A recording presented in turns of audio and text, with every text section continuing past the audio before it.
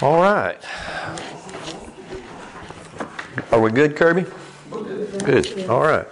I want you to, actually, if you can find your index, because I do want to show you quite a few scripture, and the reason I want you to see that, and translations really don't matter to me, which one you have or which one you're looking at. But if you'll find Exodus chapter 12 and put your finger in your index or something, marker in your index, then it would be easier to flip back and forth to these scriptures. What is today? Easter Sunday. Easter Sunday. Hallelujah. They're gathering all over America and literally all over the world by the millions and millions all over the world gathering on this day. And what are they gathering to celebrate? Jesus rising.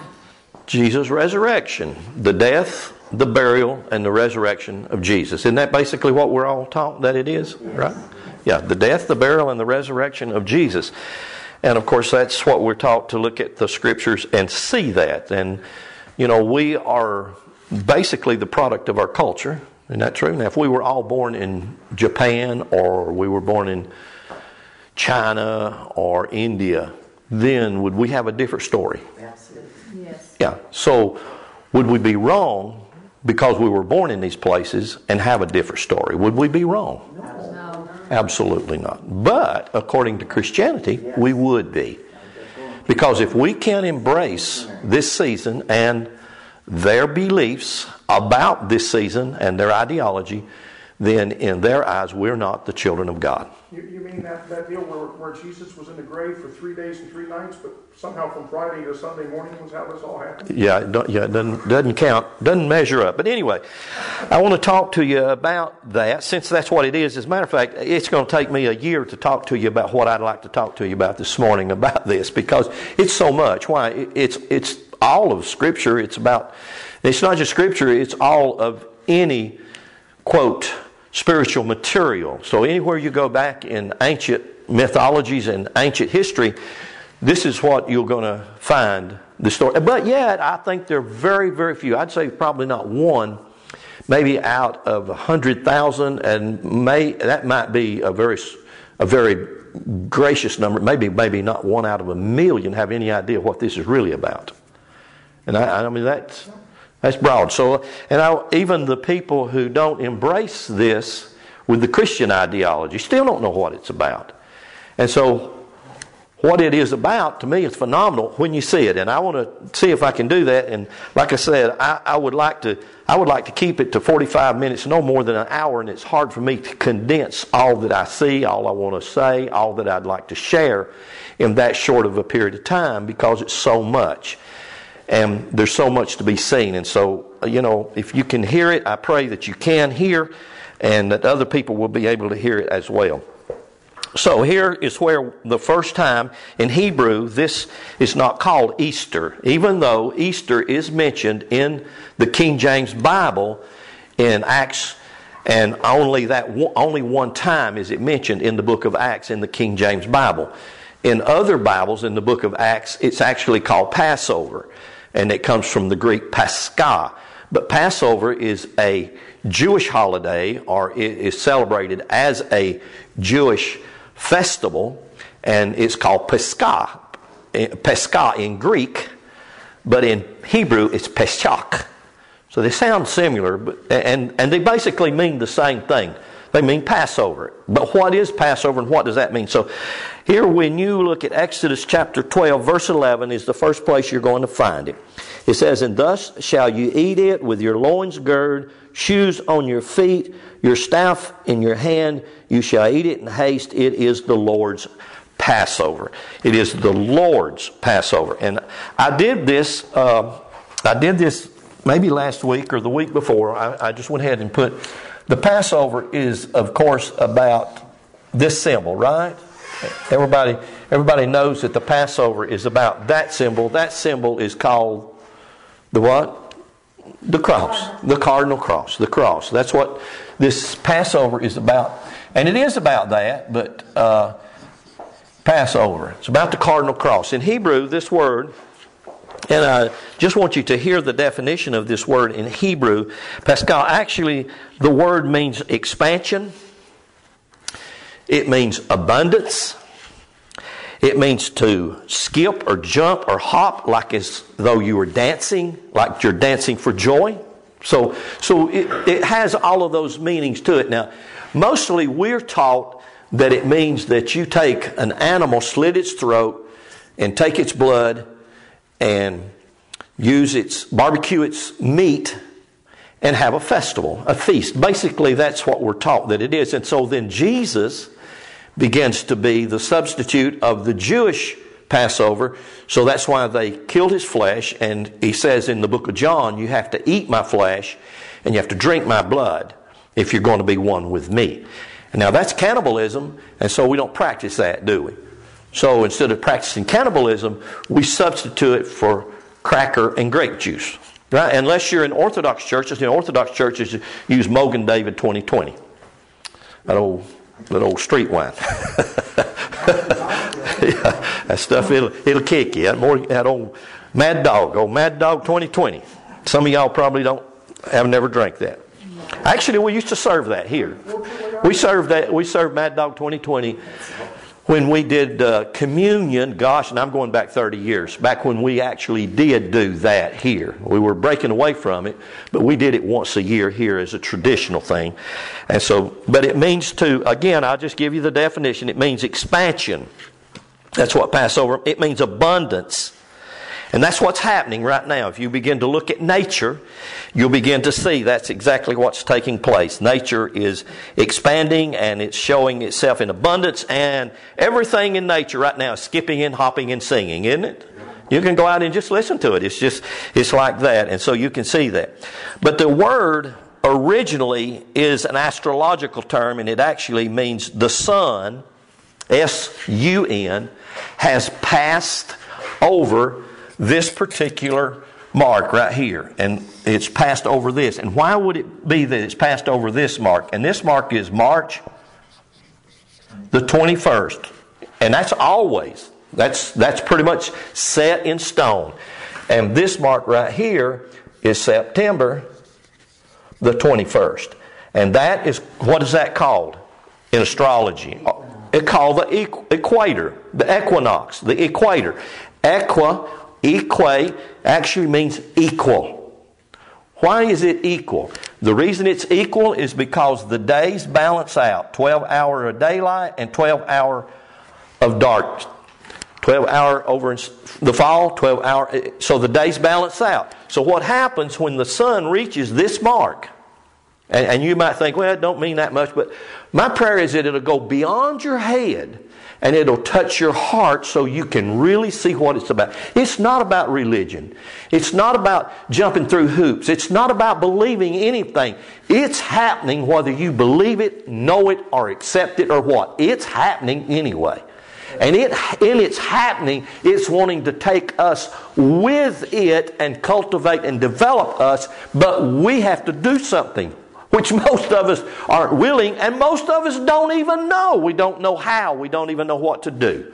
We just religiously have been brainwashed to just look at this about a religious thing. So that's what Passover is about. The sun has passed over this mark. And the reason it was so joyous is because the sun had spent 6 months down here in the cold, dark winter months. And generally when you see the cold, dark winter months, it's referring to death. That's not really literally. It's like when the trees, in the fall, what happens to the trees? The trees begin to lose their life, don't they? The leaves fall off, don't they look dead, and they go down into winter, and all of a sudden, boom, what happens to the trees? Look at them, they come alive again. That's a perennial, cyclical thing. Happens constantly. I mean, and so does it affect me? Does anything happen in me that way? It does. But until we begin to see what's happening and initiate it, we get no results from it. Now what I mean by that, I'm going to elaborate on. So you have to stick with me on it. So that's the first place that we see this word. It's an astrological word. Just simply means the sun has passed over the cold, dead winter, and now is moving into the warm life of spring and summer. And so then go with me to when it moves into the spring of life and summer. Go with me to Genesis chapter 1. What happens when it moves across, it passes over this March the 21st, what begins to happen? Life begins to show itself again. That's the very first thing that shows up. Everything that appeared to be dead now appears to be life. It's like I heard a guy say one time. He said, if you look at the blades of grass in your yard, there's too much. It's more abundant. You have to cut it. Like we said, now that the sun comes out and the rain has watered it, what begins to happen? The sun and the rain watering it, it grows. It just grows fast. And so what do you got to do? Keep cutting it. It begins to give you an abundance of itself. The trees do the same thing. They leaf. Everything begins to come to life, right? So what would Passover be about life? Yeah, it really is. It's about life. But I want you to look at this, and I'm going to show you some things, and this should begin to speak to you in volumes if you just pay attention and open your ears, and you'll see it. Genesis chapter 1, and I want to look at a couple of verses here. Look at verse 20. It says, and God said, let the waters bring forth abundantly, and the moving creatures that has life. You see that word life? Everybody see that word life? Yes. Yeah, everybody see that word life? That's the Hebrew word che, and I'm going to put it on the board. It's the che'at and the Hebrew yod. Che, and that's all the glips to it. It can be spelled this way, or it can be spelled K-H-A-Y. K-A or che. Because this glip is called a che'at or a che'at. And this is called a yud or a yod. So you can hear the yud, yo, y. You can hear ch, c. So that's where it comes from. That's what that word means. Or that's what that word is in Hebrew. And it means life. But now, I want you to see something about it. This particular word in Hebrew actually means to be strong. It means to live. It means and it gives you this first meaning. I want you to hear this. It gives you this first meaning, and N-U-R-T-U-R-E. Can everybody see that? Can everybody see that word? What is that word? What does nurture mean? Huh? Nurture isn't a baby. Now help me out.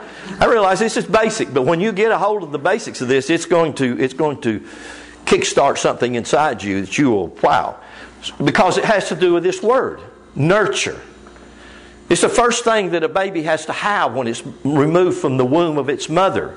If it doesn't receive nurture from its mother or the community or whoever or whatever is lifing it, life, then what will it do? What will happen to the baby? It will die. It can't live without nurture. Yet what does nurture do to it? It does more than, the baby learns more than just sucking at the tit or the nipple. The baby is learning, even though it may not be able to necessarily see good or hear or even talk. It's learning more in the first 6 years than you can. Matter of fact, you can take a child at 3 years old and teach it as much as 3 languages very easily. But if you wait until that child is 8 or 9 years old, you have a very difficult time teaching it one language. Why is that? It's because of this right here, nurture. Simply because that child is a magnet that's drawing from everything in its culture. It's drawing from sounds. It's drawing from attitudes. It's just amazing about that, about the knowledge that's in that little infant. But that infant looks for this right here, nurture. And that's what this word means right here in Genesis 1:20. che. It means to nurture. It means to give it life. Now look at this word again in Genesis chapter 2. I want you to see that so we can kind of establish this idea.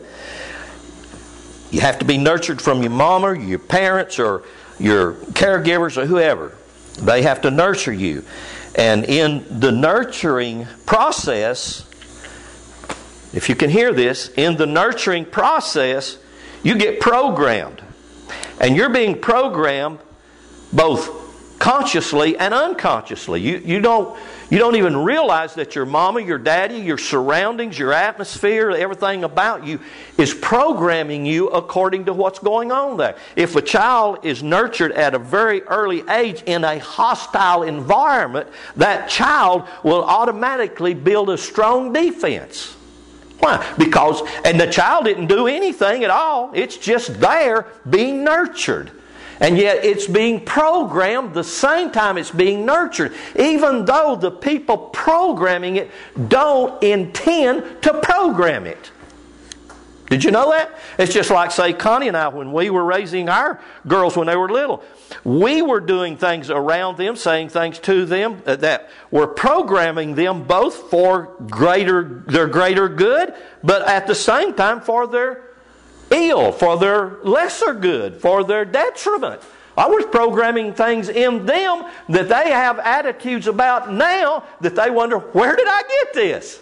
And you can, where did they get it? They got it from the nurture of their parents or their surroundings. They were programmed. So that happens. That's what this word means. So here you see it again in Genesis chapter 2. Look at verse 9.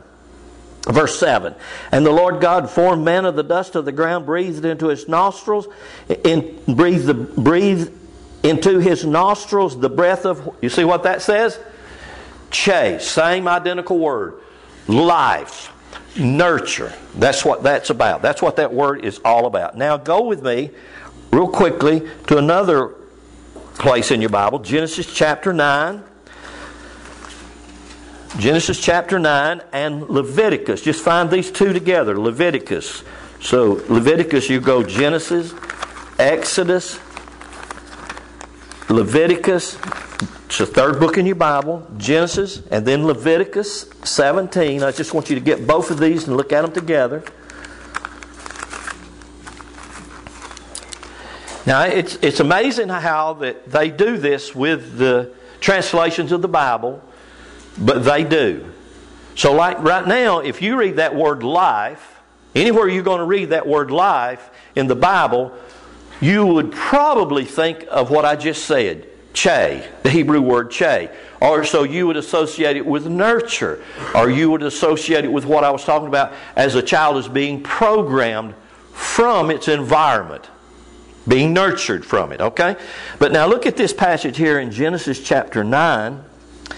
And let's see, what verse do we want to look? Verse 4. Look at verse 4.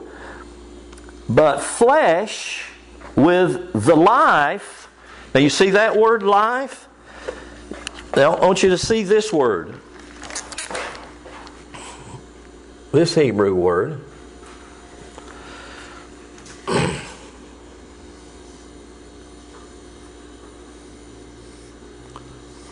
Now, this is the word for life. And this is the word for life.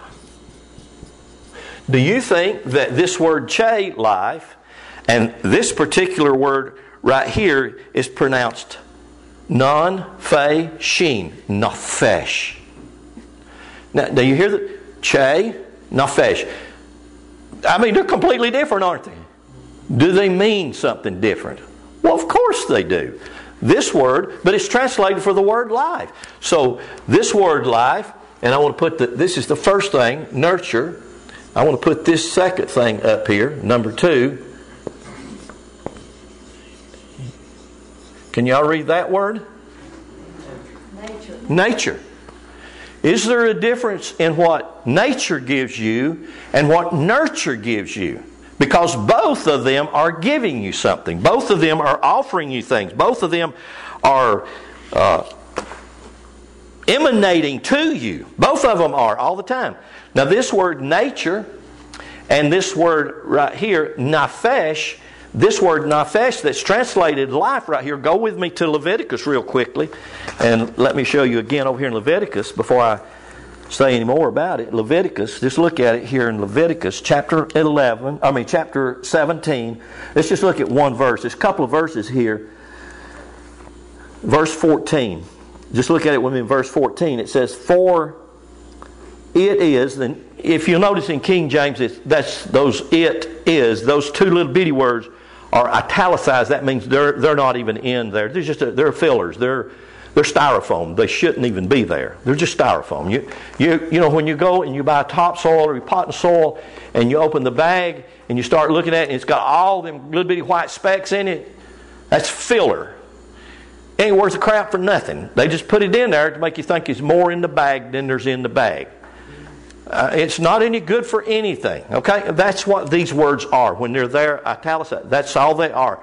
They're styrofoam. They're no good for anything. Shouldn't even be there. But anyway, if you'll notice, it says, for the life. You see that word life?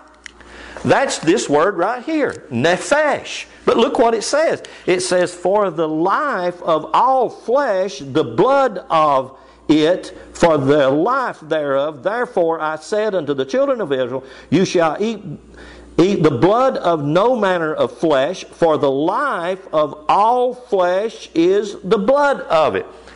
Well, the blood that's pumping in your veins is the same word as soul. Not any different. If I go back over to Genesis chapter 2, and I begin to read that same verse that I read to you there in verse 7, they do not translate this word nephesh for life. They translate this word nephesh for soul. It's the soul of it. So the Lord God breathed the soul of it. The soul. Now, that's the nature of it. The nature of it is not the nurture of it. So from the nature of it, what you can gain from the nature is you get the essence of what it is. So can you hear that difference? Does that make any? Both nature and nurture affect and influence you by this right here.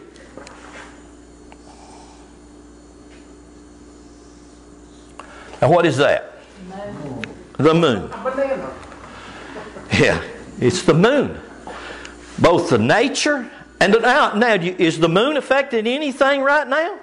Absolutely. Yes. Now, instead of this particular festival that's going on all over the world right now, millions and millions of Christians are celebrating it right at this very moment. The reason they're celebrating this festival this day is because of the moon. It ain't because of the sun. It's because of the moon. Well, let me rephrase that. Let me reconstruct that statement. It's because of the moon and the sun. But it has as much to do with the moon as it has to do with the sun. Now, if the programming that you and I receive is all nature and nurture will impose itself upon you. It will affect you in all kinds of ways. Logically, psychologically, in every kind of a way that you can possibly imagine. Through nature, through the blood, the body, which that's exactly what it's referring to. The nature refers to, nurture refers to your body. Nature refers to your soul. And your body and your soul in union and in communion with each other give you your physical life, the life that you live. Now your soul is very emotional. And here is a real problem we have in the Christian community and in theology and teaching is most people think the soul and the spirit's the same thing and they use them interchangeably and the same synonymously, and they're not the same thing. Completely different. The word for spirit is not the word nephesh. The word for spirit is totally different and many times people associate spirit with God. But they also do the same thing with soul. But the things that I'm trying to say, and I want you to understand, is that these two right here, body and soul, they will overwhelm you. They will seduce you. They will deceive you. They'll keep you eating the way they want you to eat. Do you know why? Because it tastes good, smells good, looks good, feels good. And that's basically what they're about. So both of these, the same thing's true about the soul. The soul doesn't care what you do with it. It's just there so that it can help you experience what's happening with it. And the body is the temple. It's just a gift. It's something that God gave us. It's something that God has put within us. Okay, go with me to another passage of Scripture here, 1 Kings. After you go past the first 5 books of the Bible, and you get through 1st and 2nd Samuel, you'll come to 1 Kings. So go with me to 1 Kings.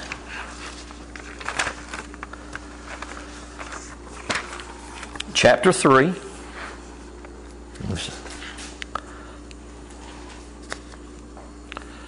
1 Kings chapter 3. And look at this passage of Scripture. Verse 11. It says, "And God said unto him, Because you have asked this thing, and has not asked for yourself long life." There's that word again.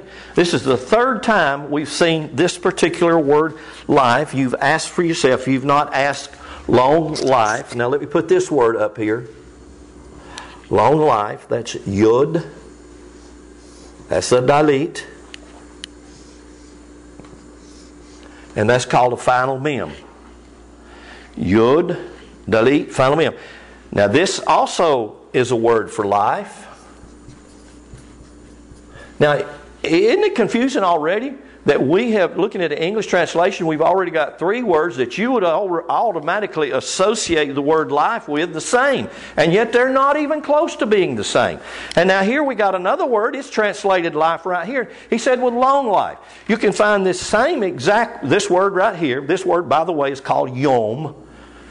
Yom, yod, dalit, final mem. You can hear the u, mem, yom, yom.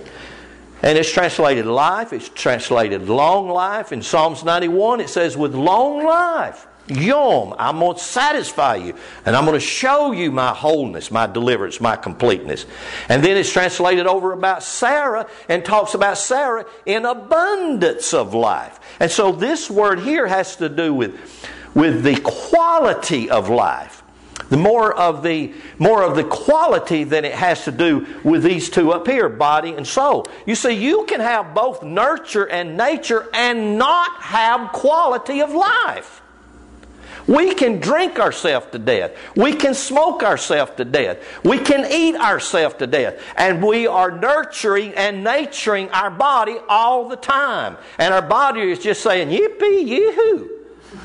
Mine is, I'm just telling you about, and these words have to do with that. They have to do with nurture and nature. But yet what happens when we come to this particular word, and this word is about long life. This is about living in abundance of life. Now these two right here will happen to you, period. Why? Because their job is just to affect you. Their job is to influence you. Their job is to seduce you. Their job is to give you all of the moon experiences that you can have. And if you'll pay attention, the moon is emotional. That's why a woman's menstrual cycle is cycled on the moon cycle. Why? Because it shows the emotions of it. But it's not just a woman that the moon affects. It affects the female in a man.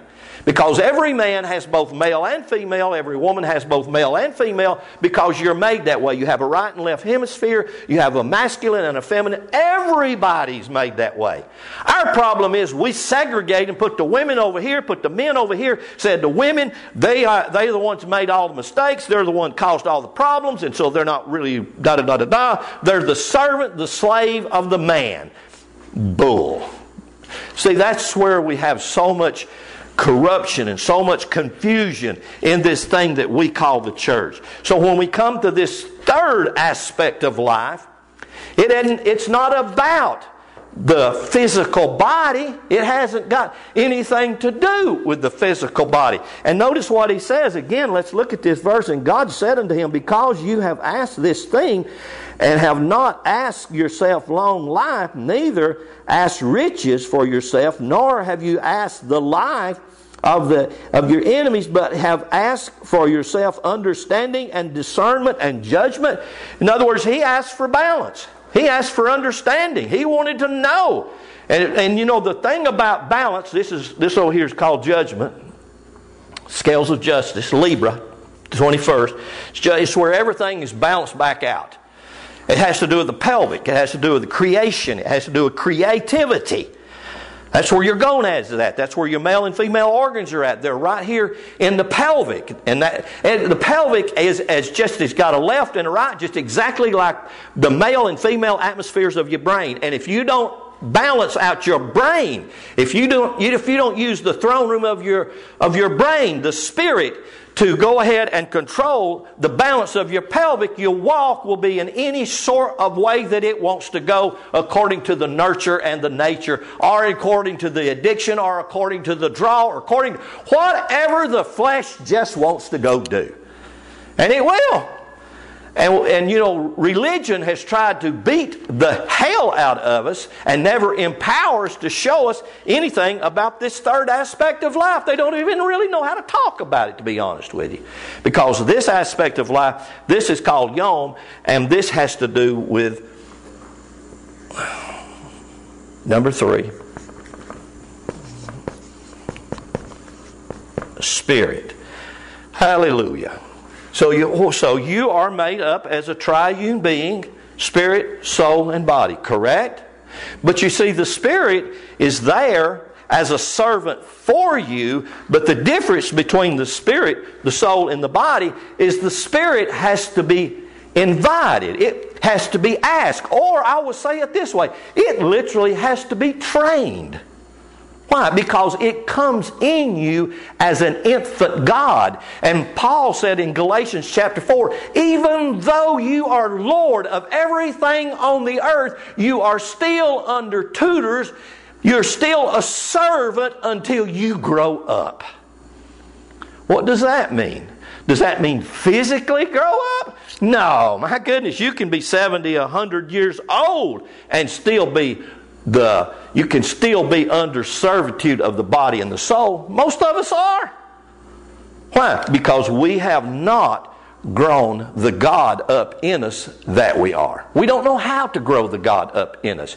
Do you know why we don't know how? The religious system took away this beautiful mystery of the Passover and what this is really all about. What is going on right now, what's happening in nature, and what we are seeing in front of our eyes.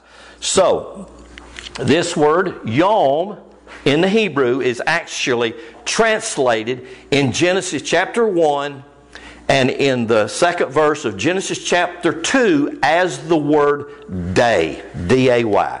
But actually the word means the fullness of life. And what makes life full, what makes life abundant is spirit. It's the Spirit brooding over, just exactly like it tells you in Genesis 1:2, as it introduced in verse 2, the Spirit begins to brood over these 7 yoms. Here are the 7 days of creation, the 7 yoms. It's what I call my stick man. Or in other words, it is the construction of the physical body or the temple or the tabernacle in the womb of your mother as the Spirit of God builds its house in that womb. And its house is powered by the life, the yom that God has given it, that God puts in it, that God intends for it to have. God wants it to have. So, the first two of you inherit as a gift. I'm just going to read you some things I wrote in meditating about this, so that I'm getting anxious and wanting to go in so many different directions. I'm trying to put blinders and keep myself geared back. The first two of you inherit as a gift of your journey here on earth. These two right here I'm talking about, nurture and nature. Does everybody, you understand what I'm saying? Does everybody here pretty much understand what I'm talking about? Nurture and nature, you have that period. That's just your physical body. It's who you are right now. The first two of you inherit as a gift of your journey here on earth, these two, and they will overcome you, they will overtake you, they will rule your life. And they do.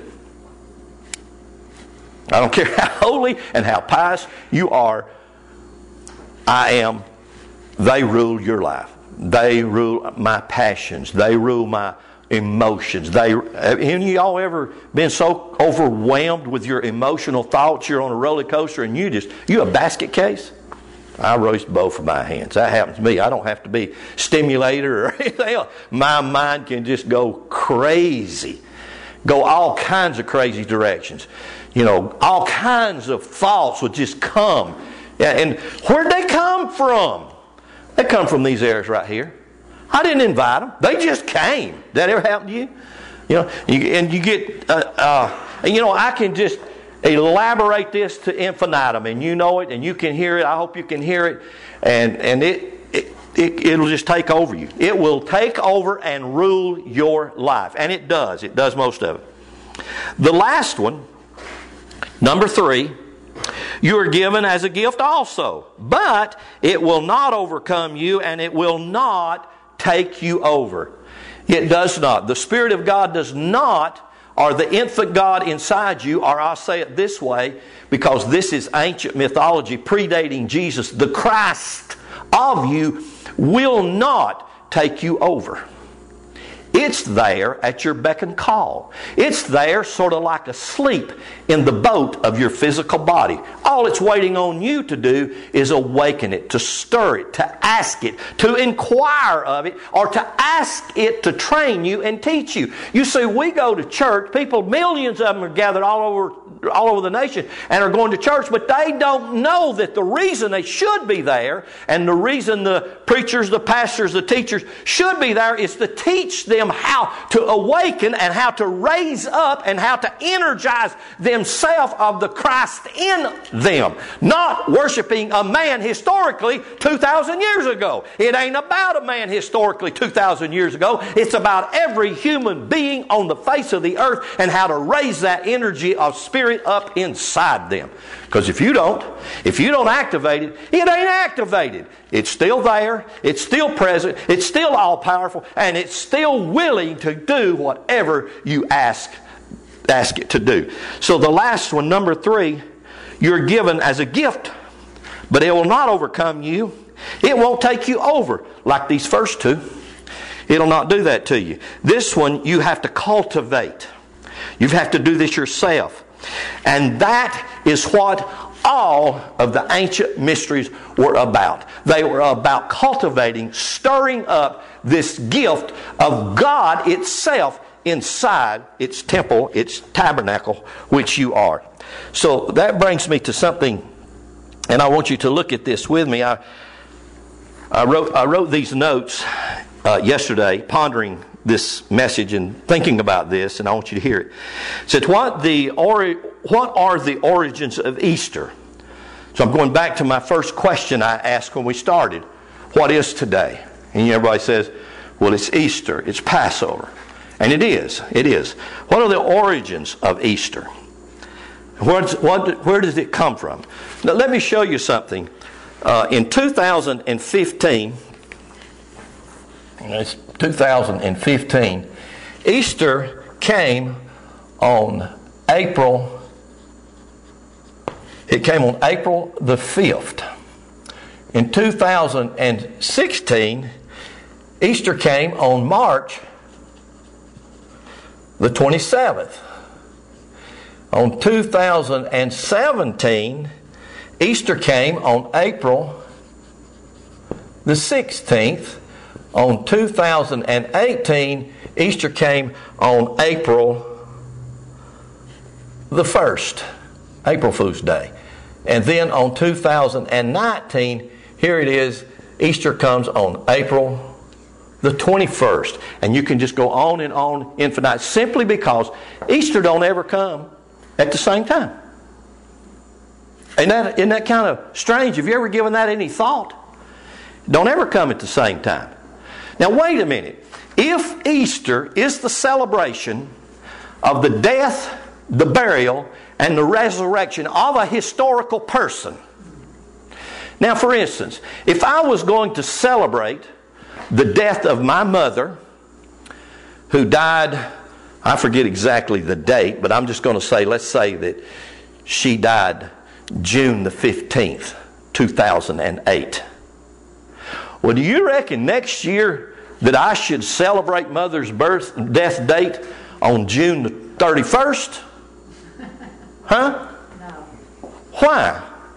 Because Mama died on June 15th. That's not negotiable. It's just exactly like I was born on February the 19th. But I think next year I'm going to celebrate my birthday on February the 1st. Now I can do that, but that's non-negotiable. Your birth date and your death date are non-negotiable.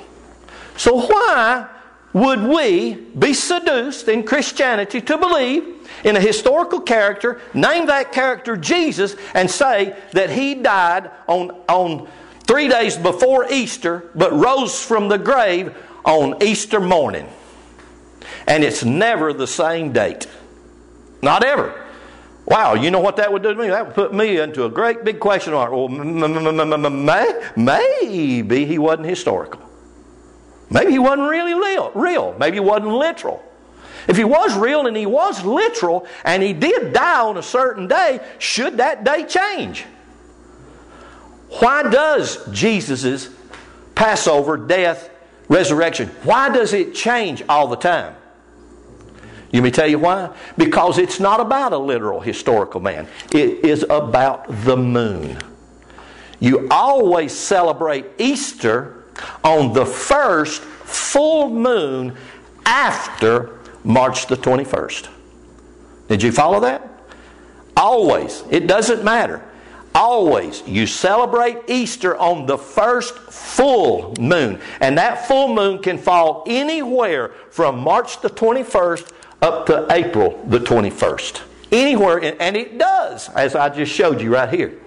So what is the celebration of Easter all about? It's about the moon. But is it about the moon only? No, it's also about the sun. It's about the sun reaching this point right here, Passover, the sun reaching this point, but it's also about the moon and where the moon is at when the sun reaches this point. So the celebration is always held over until the first, wonder why they would call it sun day. Would it be because maybe it's about the celebration of the sun and the marriage of the moon instead of about a historical man? Now I just present that as a question. You don't have to say, well, Lynn's just crazy or whatever. Just as a question, just as a thought. You can think about it or do whatever you like about it. So I want to read you this I wrote. What are the origins of Easter? And in the Christian community, it is supposed to be about death or about the cross, burial, resurrection, supposedly, literally, and historically. But I just present that question. I just ask you about it. His bodily resurrection after 3 days in the grave. The word Easter is of Saxon origin. And by the way, this story of Easter, or Eshtar, that's the Saxon word for Eshtar, and the story of it is well over 4,000 years old. So the story of Easter, way beyond Jesus' time, it's well over 4,000 years ago. The word Easter is a Saxon origin. It is the goddess of spring. That's what refers to. This story traces back thousands of years in all the ancient cultures. In all cultures. Doesn't matter if it's Mayan culture, South American culture, Egyptian culture, Chinese culture. It don't matter. All cultures celebrate this, especially on the northern hemisphere. The story traces back thousands of years in all of the ancient cultures to represent this time of the year. All of these ancient cultures had stories, myths, allegories. All of these ancient stories were about a dying and a resurrecting God-man or a creator character. The story of Easter dates back thousands of years and was first known and told as a pagan festival thousands of years before the Jesus story.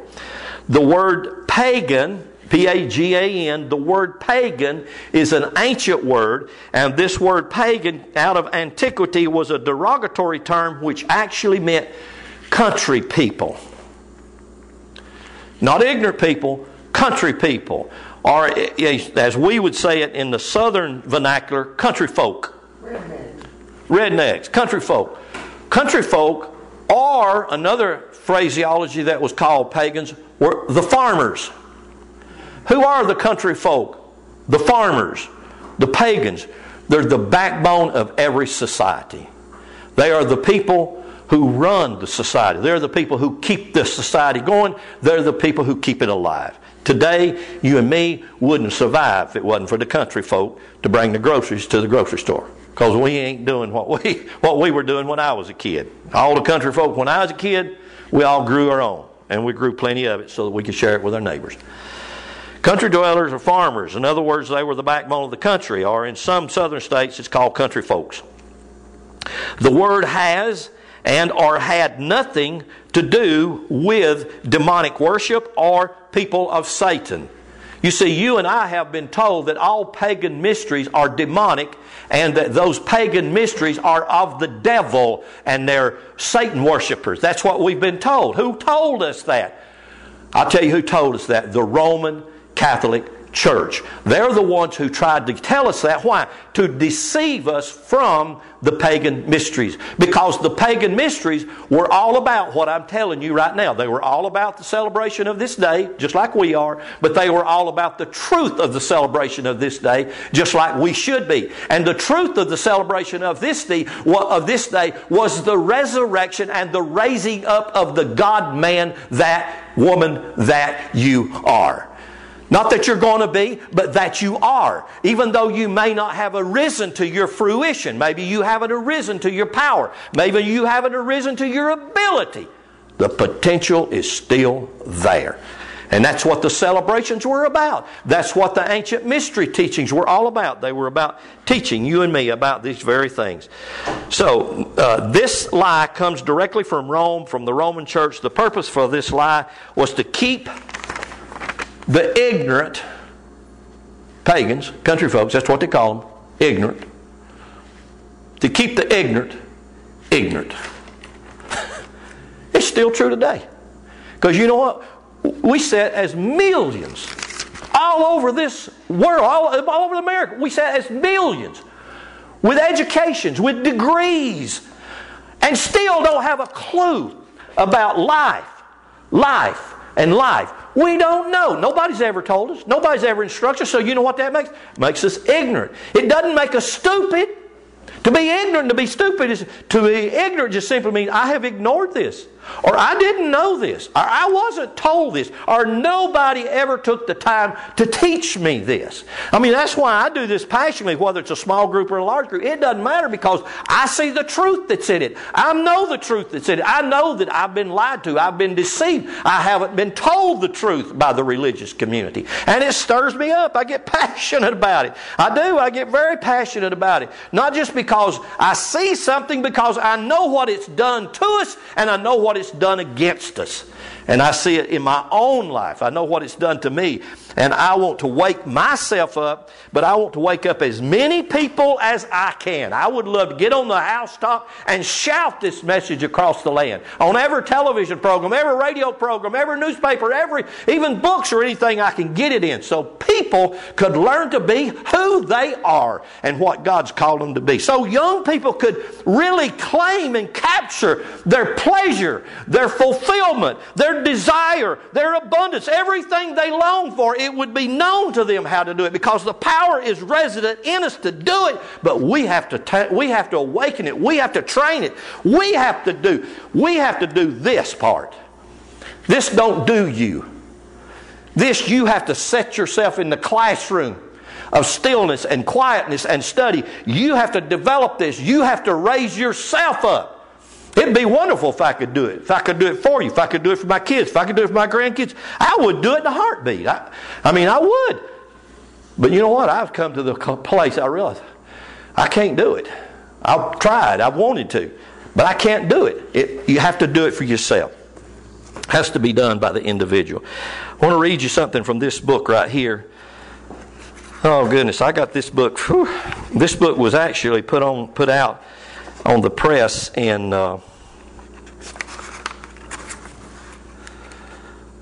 2099. This book come out in 2099. Actually, this is the first of a trilogy. There's 3 of these books. 1999. I'm sorry, 1999. I'm sorry, 19. My tongue's trying to get way ahead of my thought. This book right here has literally rocked and rolled and shaken the Christian community. And a lot of people are afraid of this book. Christian communities try to keep you away from it. But this book by Tim Freaky and Peter Gandhi, The Jesus Mysteries, is the first of a trilogy. There's 3 of these books. This one came out in 99. The second one came out in 2001. And the third one came out in 2005. Which I somehow or another, I got a hold of this book actually in 2001. And Tim Freaky happened to be in America doing a conference in Texas. And so I called him personally and talked to him. And I went to Texas and I spent 4 days with him. And actually, I was there on a divine appointment because I spent 4 days with him and I was his chauffeur. So everywhere he went in Texas, I drove him and spent a lot of time with him. And so I really got to know him. But this book has literally shaken up the Christian community. And there are comments in this book and later by people in high places that got a hold of this book. People in high places that talked about it, like the Daily Telegraph, CNN, Canterbury News, Professor G.A. Wells, Professor Alvar Elgard, Publishers Weekly, and goes on and on and on about the accolades of this particular book. But this one is just the one that rattles the cage. But I want to read you a little bit from this book, if you let me. If you want, I'll read it anyway. It's just good, so I want you to listen to it. He says, at the heart of the pagan philosophy is an understanding that all things are one. The mystery, all things are one. You're one with everything. You're one with everybody alive. You all breathe in the same air. Do you realize them plants are breathing your air? Do you realize you talk to your plants? You remember last week I told you to look at our little miraculous plant worked its way up through the concrete slab, not through a crack. It worked its way up through the concrete. That's the power that little plant shows you, the power of what's happening with the S-U-N and the M-O-O-N. It's the sun and the moon that rose that up. It wasn't Jesus that brought that plant through that concrete.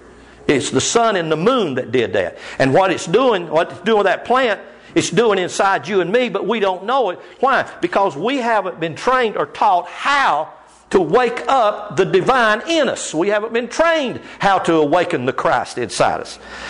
So he says the pagan philosophers Philosophy is an understanding that all things are one.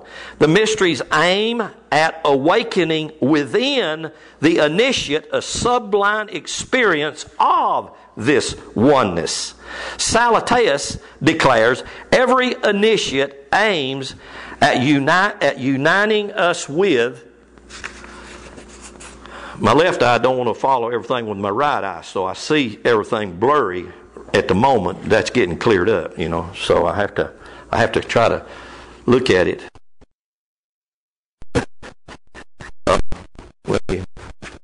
Here. Every initiation, in other words, an initiation is like a baptismal ritual. That's what the word baptize comes from. The Greek word baptizo actually means to be initiated. And so people go to church and get into the pool of water and they dunk them and they call that baptized. That is the symbol of it. What's the symbol of going into water and coming back up? It's a symbol of dying and being raised again, right? All initiation this is an initiation this morning. You're being initiated into words, into spirit. Because word is logos, spirit. And so that's what initiations are about. They're about teaching you and training you in levels of understanding. So every initiate aims at uniting us with the world and with deity. You can't separate God from His creation, and you can't separate creation from God. You can't separate yourself from your Creator, and you can't separate the Creator from yourself. I don't care who you are or how you try. You're one. You're one with it. Plotinus declares the initiate transcending his limited sense of himself. Listen to it. His limited sense of his self. In other words, his nurturing and nature itself, transcending them. In other words, finding a way to go above their effect, above their influence. Is there a way I can be stronger than the influence of my appetite, or of my emotion, or of my you fill it in. Is there? Yes. That's what the initiations are all about. That's what teaching and training should be about. Should be about teaching me how to become all of the God-man I'm designed to be. Plotinus describes the initiation transcending his limited sense of himself as a separate ego. Separate ego, that's what ego is. Soul and ego, same thing. And there's nothing wrong with the ego like there's nothing wrong with the soul. The only problem with the ego is if it's controlling you. If it's controlling you, it ain't any different from the appetite of your body if it's controlling you. They will both destroy you. They'll both lead you down a path you don't want to go. Don't they? Yes, they do. Amen, Brother Lynn. I agree, brother. I'm following you on 100%. As if born. Listen to it. Here's what Plotinus says.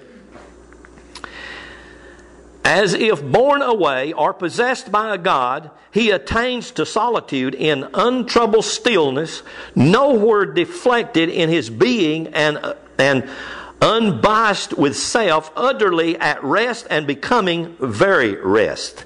He does not converse with a statue or an image, but with the Godhead itself. And this is no object of vision, but another mode of seeing, a detachment from self, a simplification, and a surrender of self. You know, I've really been listening to that word surrender. You know, that's one of the hardest things that you and I can do is surrender. Because you know why? Well, bless God, we're going to be in control. Every one of us want to be in control of my life. I want to be in control of what I'm doing. I want to be in control of what I'm eating. I want to be in control of where I'm going. I want to be in control of who I'm seeing. It's hard to surrender. In relationships between couples, it's hard for one to surrender to the other and allow, because you know why? Because bless God, I'm going to do it my way. I mean, I'm talking good preaching, Brother Lynn. Amen. I hear you. I'm talking to myself here. I'm not talking to y'all. I'm talking strictly to me. Surrender of self, a yearning for contact and a stillness and a meditation directed towards transformation. Whoever sees himself in this way has attained likeness to God.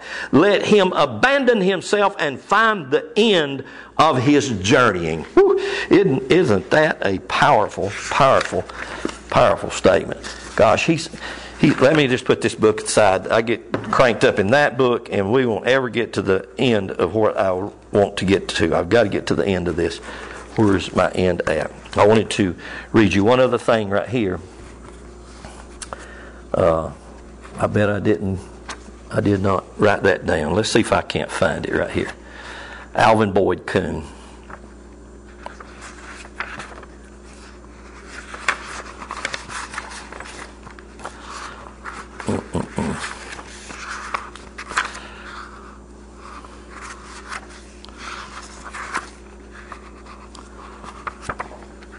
Okay.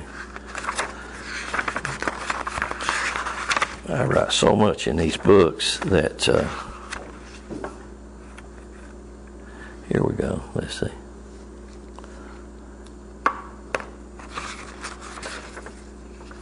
Here we go. I'll just read you this in closing. No man can be told a fact more transcendent importance to his life than that in his physical body, as in a womb, he is now slowly gestating this body of an infant God, which he is to be. That almost bears repeating, don't it? Did you hear that? No man can be told a fact of more transcendent importance to his life than that in his physical body, his or her physical body, as in a womb, he is now slowly gestating in his body an infant God, which is to be. And this is that glory body that he will deliver to its birth at the wondrous Son, S-U-N, as the wondrous Son, as the wondrous Sun rises, because begins today, begins to wake up and rise, rises as the wondrous Sun. Let me see where I lost my place. Rises in his being with healing in its wings. Besides this stupendous fact, all the mass of religious belief that a man in history 2,000 years ago died as we die and rose as we shall not rise, and that in some incredible way this event became the sole implementation of our eternal life, falls dead and meaningless, indeed crushes down the spirit of the man.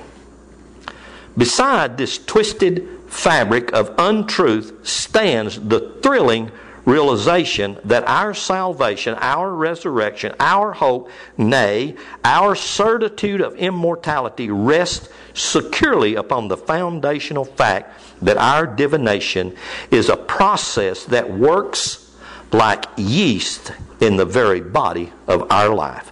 No man can disillusion us of this salvation or rob us of its reality, since under God it is a process entrusted to our own hands. Whew. I hope y'all got that. It can't nobody else do it for you. And when they tell you come kneel at the cross and he will do it for you, you can do it all you want to, but until you take hold of it yourself, until you rise up with the power that's already invested in you, until you begin to realize you truly have a God asleep inside your being, until you get a hold of that revelation and that wisdom and that knowledge, and that's exactly what Easter has always been about. You go back 4,000 years ago, that's what it was about. When they adapted the Jesus story, all the Jesus story was a story that was put together by the Gnostic Jewish community, or in other words, the Essenes. They wanted their Messiah to take the place of Ishtar. Same story. That's how it was told. That's why for over 200 years in the infancy of the church spread like wildfire. It couldn't be stopped. Do you know why? It incorporated all of the mysteries of all of the nations in the one story of Jesus. It wasn't trying to talk about a literal man. It was talking about this miraculous time of the year where we see the energy of the sun and the moon in its grand glory and realize that we are the recipient of that. You can go out on a beautiful day right now and just lay in this marvelous energy called the sun and energize your body. You can get still and you can get quiet and meditate and quieten down all of your nurturing and all of your physical nature. Quieten that down and God will speak to you. You'll come out with ideas, with understanding, with expansion of knowledge and wisdom. Wow. No man can disannul, can disillusion us of this salvation or rob us of its reality. Since under God, it is a process entrusted to our own hands. It's a living process to be studied, to be mastered for its final outcome and its unspeakable blessedness. Hallelujah. I think, and I could just read on and on because I just write so much. He really prods my thinking and gets me stirred to think about different things and different ideas that stir me up and stir my inside from the things that I have personally studied and learned. The things that I have found from the ancient Hebrew, studying the Scriptures, coincide with all of the ancient mysteries. Even though it's a very confusing book for most people. And I understand that, rightfully so, because it is. Because just like I just showed you right there, we have 3 different words that are translated for the same English word. And you're not going to go through there and just read that and get what I just showed you, unless you can understand or see the Hebrew. When you do that, it starts to open your eyes and change your whole perspective, the way you see things. So my word for us this morning, encouraging word, is that the God in us is being stirred and is longing to stand up in us. And that's not a salvation call. That's not a get saved call, because those words are so grossly misused from their original meaning. The word sozo is the Greek word for save, and it means to be whole. You know why? Because you're not whole. You're mostly divided. Jesus said, a divided house can't stand. You're divided from your true nature. People come to church, why? Because, it's just another Jesus story. They don't want to go. They don't want to hear it much anymore. I mean, you can't hardly get the young kids to accept it anymore. They're not paying attention to it, which is a good thing. Now then, they're open to hear the real message of what it should be about. And it should be about awakening the God of yourself, so that you now can cultivate that and stir that up and build that up. Amen. So I'll stop right there.